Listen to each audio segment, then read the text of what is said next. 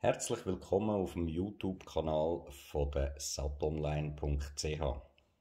Wir freuen uns, Ihnen heute das lang ersehnte Präsident Trendy 3 CB-Handfunkgerät Unboxing-Video vorstellen zu dürfen.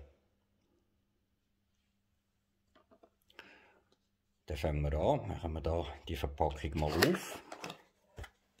Ja, darf natürlich nie nicht fehlen, der Präsident-Sticker, der bei den meisten Präsident-Geräten dabei ist, für Präsident-Fans. Dann haben wir hier zwei Anleitungen, verschiedensprachig.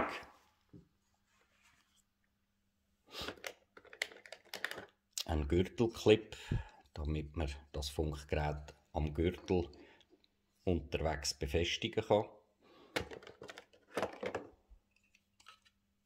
Ein Ladeadapter mit Ladeanzeige in Form von einer LED.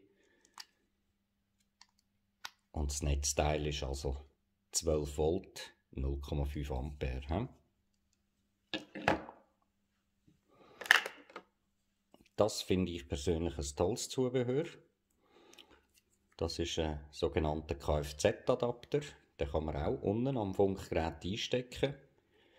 Dann hat es hier einen Zigarettenanzünder-Anschluss und ganz wichtig, einen Anschluss, eine sogenannte PL-Buchse für eine externe CB-Funkantenne. Auch hier hat es eine Kontrollleuchtdiode. Hier noch ein kleines Zubehör. Wir kennen es meistens von den Mikrofon im CB-Funk. Hier kann man einfach die Klemmen im Auto innen, zum Beispiel befestigen, die Schrauben sind auch dabei und eine zusätzliche Glassicherung hat es auch noch dabei als Ersatzteil. Da kann man das im Auto dann am Armaturenbrett oder wo auch immer befestigen, damit man das Funkgerät aufhängen kann. Als allerletztes noch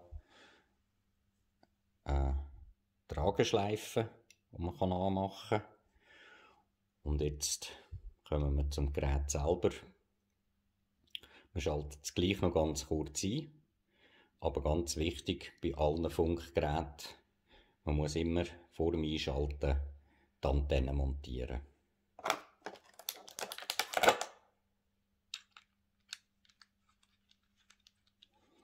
Es ist also ein Standard TNC-Anschluss bei der Antenne.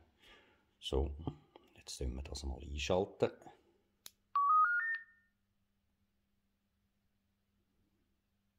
Das Gerät ist natürlich nicht geladen, darum zeigt es da den Akkustand schwach an, aber es reicht für das Demo schnell. Wir haben hier DES-Anzeige oder auch genannt Santiago, Frequenzanzeige.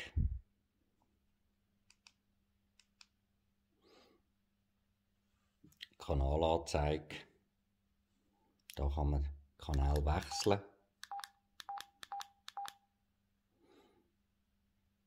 Dann haben wir hier auf der Seite das Quetschen auf und ab, also Plus und Minus. Wenn ich es wegnehme, reduziere, dann hört man das Rauschen.